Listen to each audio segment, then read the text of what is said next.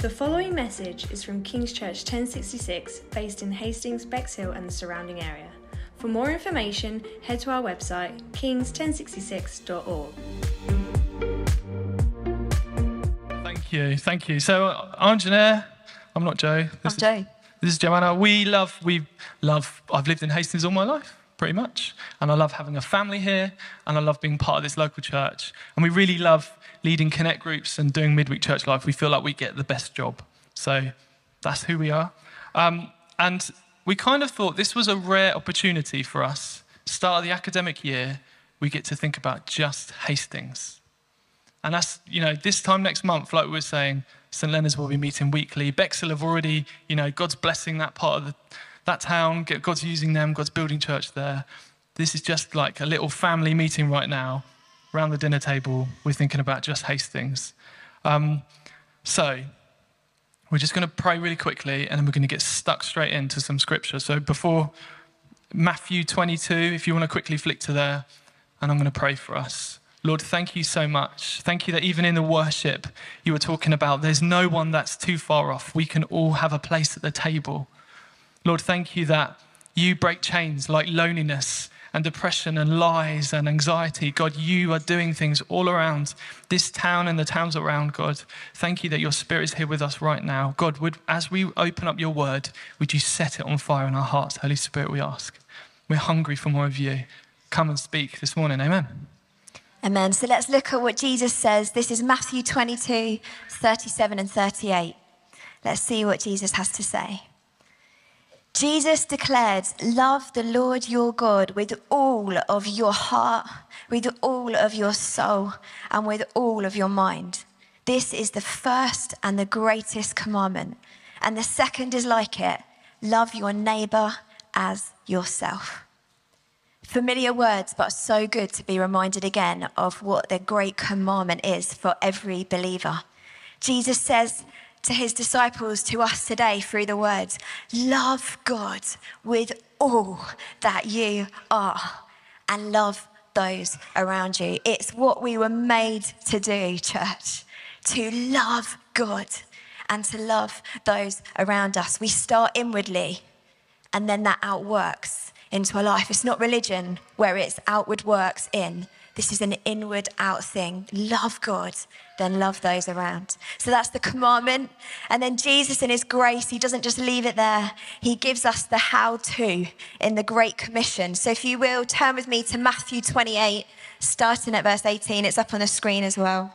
Not only did Jesus put this love into action by dying and rising again on the cross, amen, but then he gathers his disciples before he ascends back to the Father. And this is the Great Commission, the how-to. Then Jesus came to them and said, all authority in heaven and on earth has been given to me. Therefore you go, church, disciples, go and make disciples of all nations, baptizing them in the name of the Father and of the Son and of the Holy Spirit, and teaching them to obey everything I have commanded you. And then this beautiful promise, and surely I am with you always to the very end of the age. So how do we love God? And how do we love those around us? We go and we make disciples. We go and we share the gospel. I've met the King of Kings and the Lord of Lords, and I want you to know and love him too. He is life-giving. You've got fear of death. Let me tell you about the King of life who sets eternity in your hearts. That's how we go. We build strong foundations in our walk with Jesus, ready to go out. Amen. Amen. We're excited. So we've got that, the greatest commandment, greatest commission. Love God with all my heart, to love those around me, and to go and share that news. How do I actually outwork that and do that? So we've got three things here. In my personal walk with Jesus, I can read my Bible. I can wake up tomorrow and read my Bible and read that. Yeah, I want to share my faith. And I can pray for my friends at work, and I can, in my daily life, I might pray for family and stuff. In local church, what we're doing right now, just take a second and look around. Look around the room. Look at all these beautiful people. And strange-looking people. Where else in society do you get this cross-section of people What else brings people together and unifies people for the same purpose? Only the gospel does that.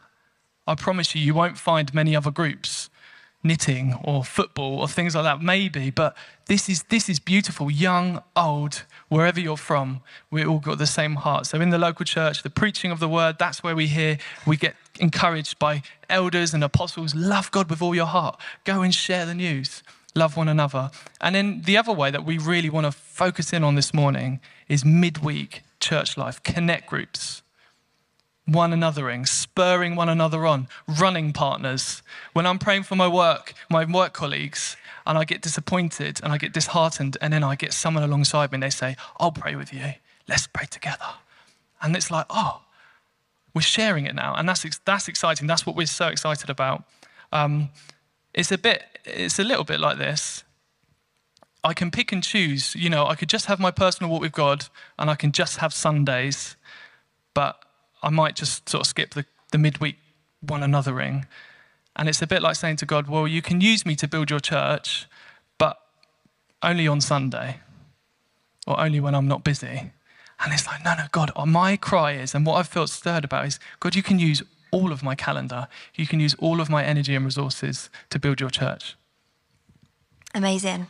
You can tell we're really excited, and we have been praying that faith rises in this room so that you run with us as a venue.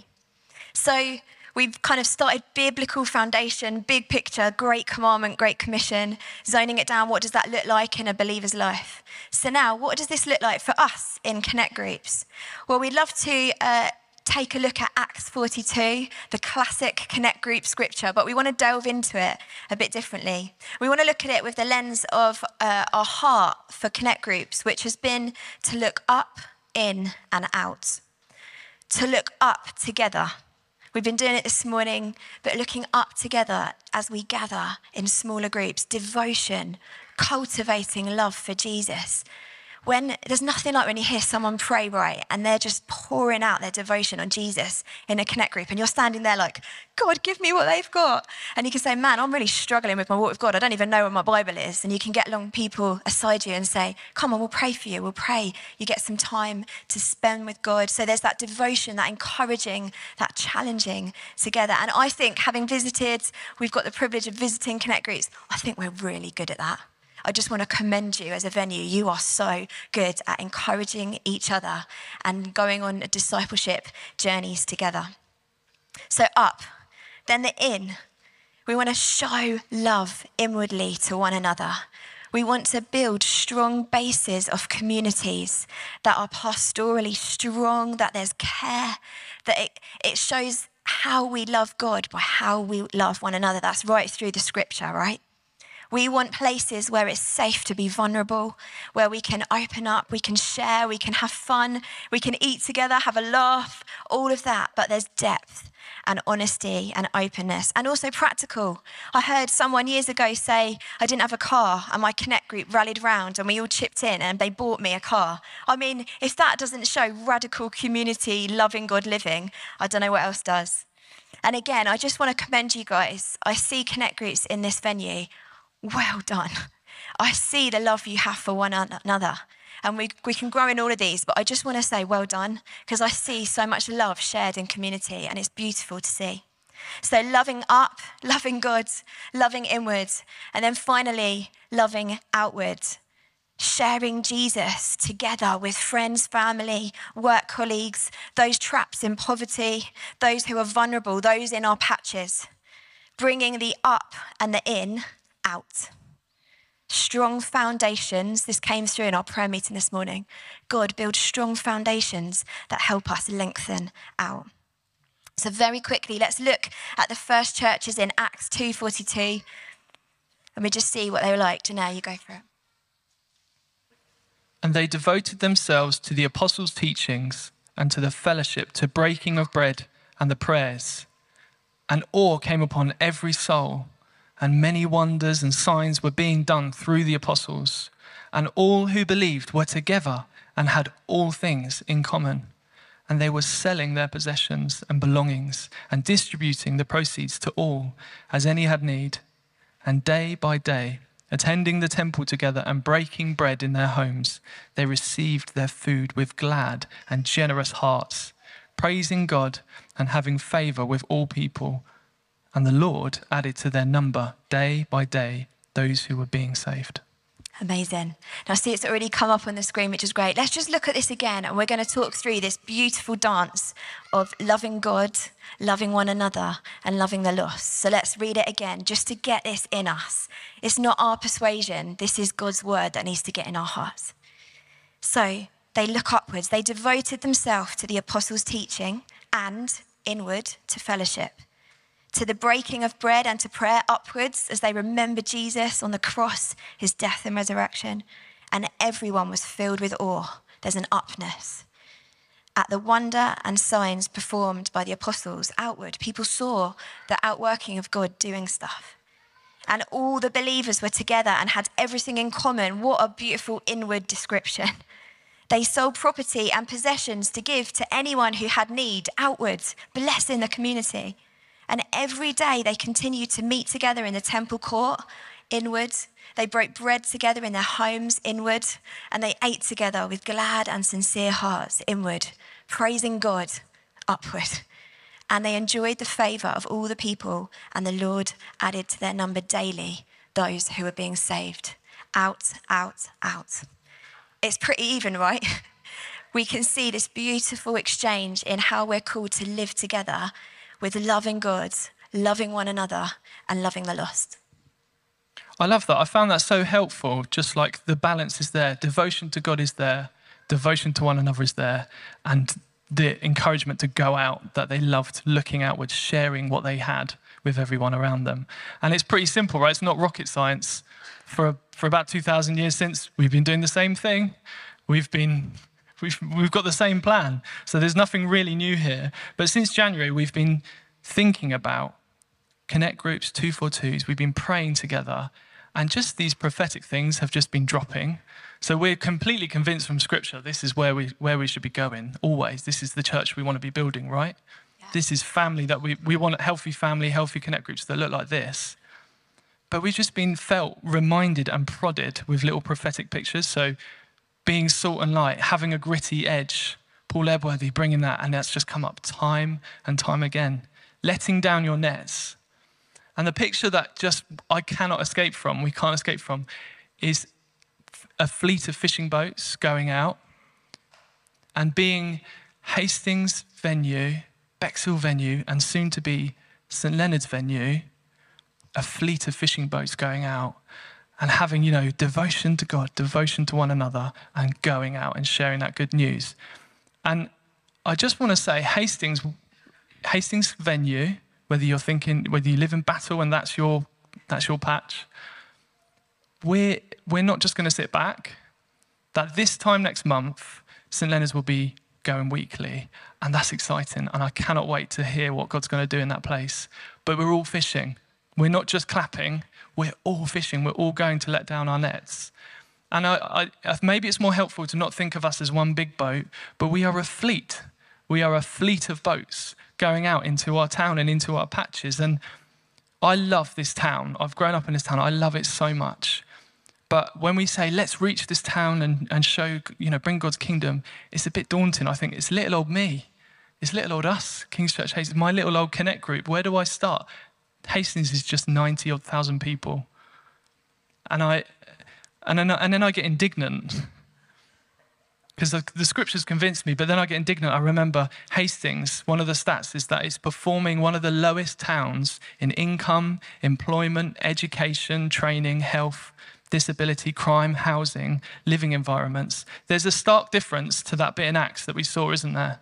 There's a stark difference when we hear that this town is struggling and there is darkness and the devil's getting footholds. And I think, oh God, would you move?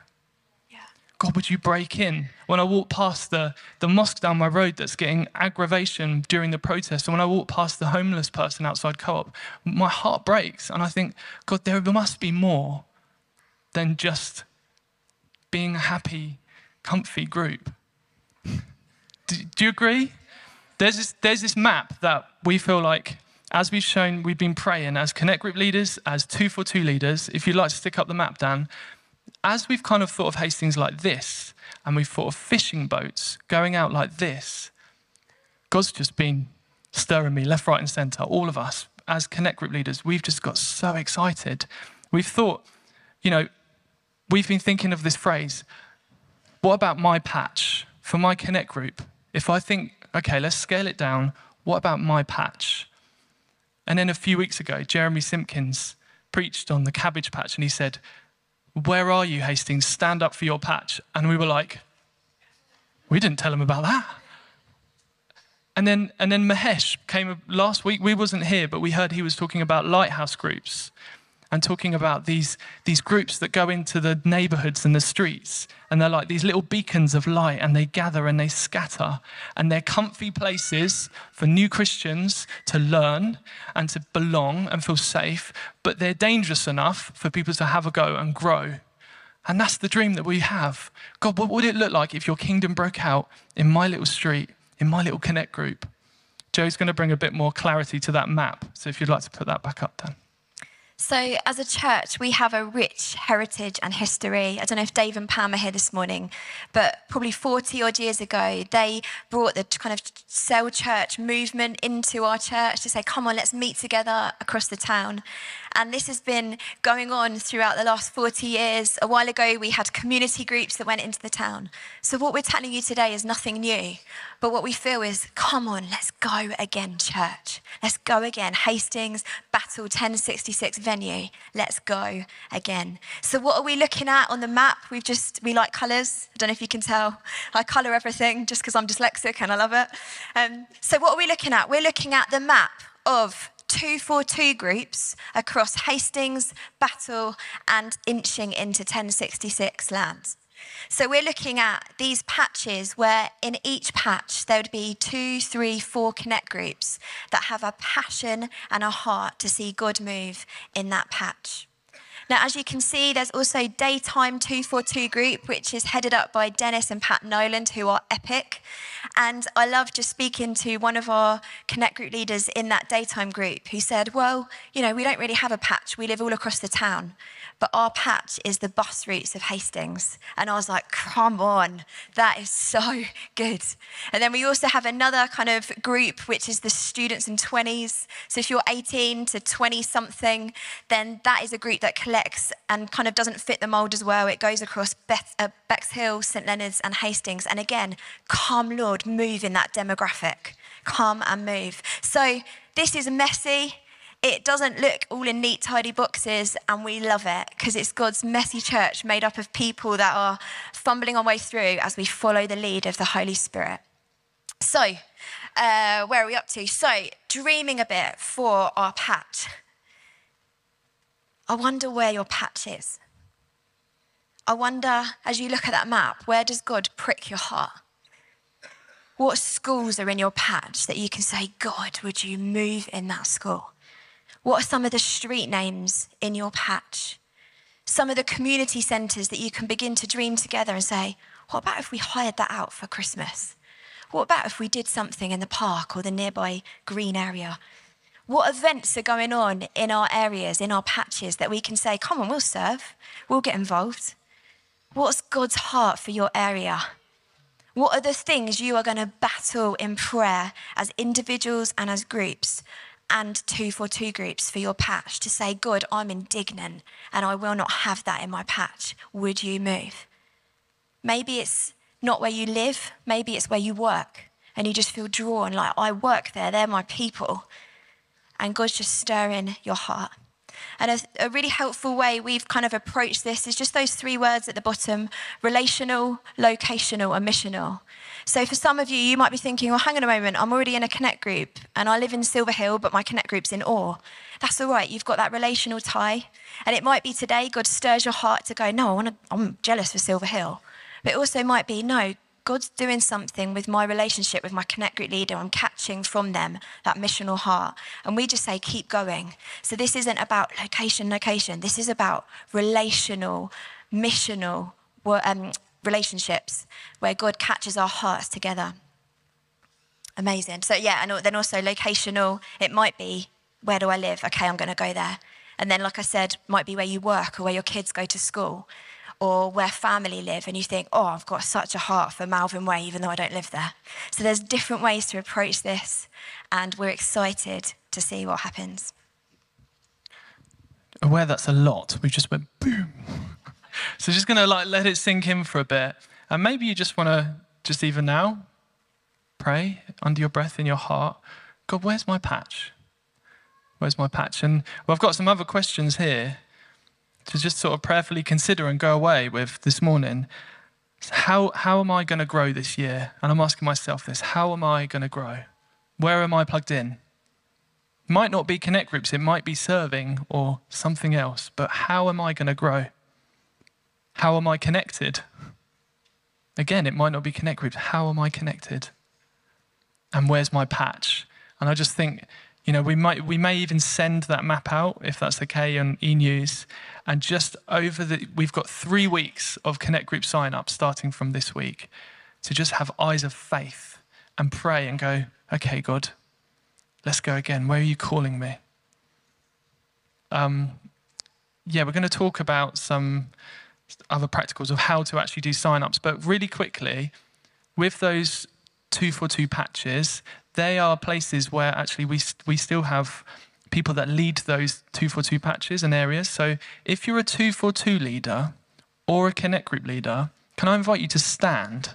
And we may not have them all in the room, but could you stand? And this morning, we wanted to start sign up with a commission and a fresh wind of God for these guys that lead connect groups, that are already doing this. They're being part of that fleet. They're being lighthouses. We're going to pray. So if you're around them, you can stand as well. Or we're just going to spend a few minutes. We're going to pray for our leaders that they get a fresh filling of God, that they get fresh vision. Let's pray together quickly. Yeah? We want to hear you, church, praying out loud for these leaders. Yeah. Thank you, Lord God. Thank you, Lord God. Fill them, we pray. Bless them. Honour them.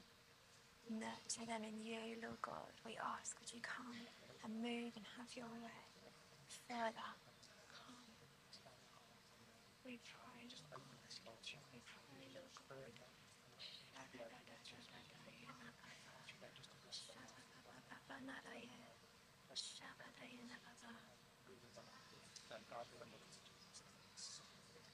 Be with them, God. Be with them.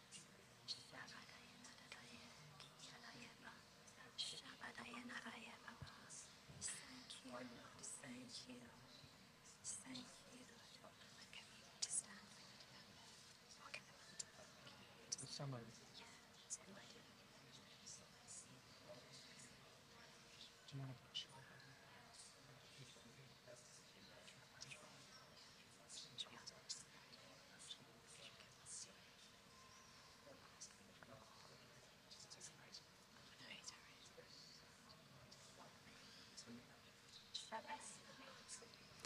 Father, we lift up these faithful men and women to you. Thank you for leadership. Thank you for godly, servant-hearted leadership.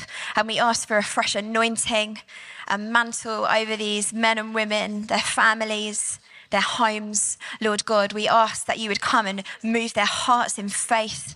We pray as connect groups form over the next few weeks that there just be a oneness of unity in heart and mind around these guys, that when they fill their homes or they go along to someone else's home, however it looks, Lord God, by your Spirit, would you come and move? We want strong, pastorally sound groups to be raised and staked in the ground in order to lengthen outwards. In Jesus Christ's name we pray. Amen. Amen. Amen. Thank you, guys. Can we just give our leaders a clap? We're so grateful for you. So just really quickly, it's really great to pray together. Joe, how do I sign up for a connect group? How are we doing it this year? That's a good question, Jeanette. So we've got some banners that we've just turned around today in the coffee box, and this is our heart. We're giving you a sneaky peek for the next few venue Sundays. So Paul and us, and as a venue team, we've been praying and getting excited about these 4 words: to connect, love for Jesus, love for Hastings, getting stuck in with serving our church and our community, and sharing our story. So that's just a hint of what's to come over the next few venue Sundays. But today, like we said, and hopefully you've picked up, we're going all out for for Connect Groups. So it's the start of the year, and we are going to be signing up this Sunday, next Sunday, and the following Sunday, and of course, giving you time and information in the week. So what you'll do is there'll be slides coming up at the end of the meeting, and there's also the banner in coffee books. There's a QR code that Tamara has amazingly designed all these. There's a QR code that you can scan, and it will take you to a page on our King's website where you'll be able to click Hastings venue, which includes Battle and Breed as well. So you click on Hastings venue, and then loads of smiley, wonderful faces will come up. And you can basically just take your time to click on the group, see when they meet, where they meet, what they're about, go and chat with them, go and have a kind of, what do you think? What's your group about? What's your heart? So you've got time and space to do this, and there's lots of groups you can scroll through. And then this is the important bit. When you click sign up, that is not a guaranteed space in that Connect group. That is because we don't want to have one group with 40 people in. So what we're going to do is, as you sign up, what you're doing is giving Janelle and I and the team your information. So we will take that. We will then contact you and journey with you with your interests of Connect Group to find the right group for you and see what the leaders think as well. So do feel free to put your interest into a couple of groups. That's okay as well. Just to say, yeah, I'd be happy here or here. That's amazing. And then we will be in touch with you shortly. Just a couple of pastoral things as you finished. Are you with us? You're good. If you have been hurt by Connect Group in the past, I know that this could be really tough for you this morning. But we are a bunch of broken people, and we all mess up sometimes, right? And we want to journey together in forgiveness and freedom and healing. So I just want to say, if you've been hurt before, don't miss out this time. Give it another go. If you're sitting there thinking, I am knackered, I am so busy, I barely can get the kids down before 10 o'clock at night, maybe you're a single parent or carer and you just have completely excluded yourself, thinking there's no way I can get along in an evening, please don't discount yourself. Come and speak to us. We want to make a way forward for all to have a place to belong and journey in Connect Groups. So please hear us on that. We've been loving saying to some of our leaders, would you go and actually do your Connect Group? So you guys are leading it, but you can do it in this family's home. And it's just a beautiful way where you can say, I'll offer up my home. I do not want to lead, but I'll offer up my home and I'll make people tea and I'll let someone else come in and lead the group. We've been blessed by that with our kids as well. And so there's ways around this. Do not feel excluded. As well as the slides and the banners at the end, Janelle and I will be out in Coffee Box and we would love to speak to you. So please come and speak to us, speak to Connect Group leaders, and we want to make sure that everyone has a place at the table. Amen. Band, if you'd like to come up. And as a sign of saying, yeah, we're up for this, should we stand together? And I'm just going to make one last plea. I'm going to speak about the gospel. Because it's good news. Amen? In the gospel of Jesus, we bear witness to the greatest act of hospitality ever displayed. It's not just a picture or a nice saying, it's true. We can now approach his throne right now with full confidence. After feet washing and table laying, bread is broken, wine is poured, and Jesus Christ goes beyond what any host could ever do. He not only foots the bill, he totally fulfills the law. The Son of God, the perfect and blameless one, leaves the comfort of his place next to his Father in heaven. He goes out to suffer and die in our place, conquering all sin and death. We belong outside. He invites us in. At the heart of the gospel is a radical act of grace and mercy and hospitality that should compel us to want to reflect God's love to those around us in any way that we can. The meals that we cook, the songs that we sing, the people we invite over, the favors we offer. This is the main event. It's when your tire bursts and you get chatting to a stranger. It's when you're in line at the job centre. It's offering to pray for someone on the bus. It's communities that dream and spur one another on to share their faith and love their town. That's what kingdom living looks like.